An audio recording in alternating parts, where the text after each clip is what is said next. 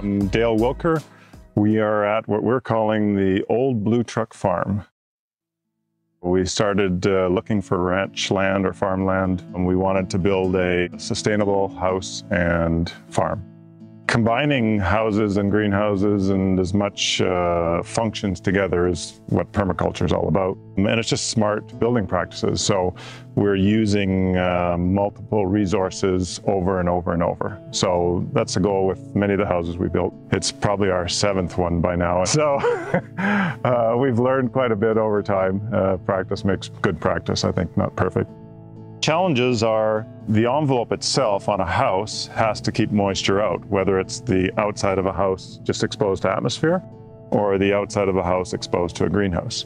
So there's no real different challenges there, just different techniques to use in that situation. Like anything, you want to keep the water out of your walls. And in the greenhouse, we are using a membrane to do that on the exterior face of the house. So it's not a challenge, it's really just a different use of materials.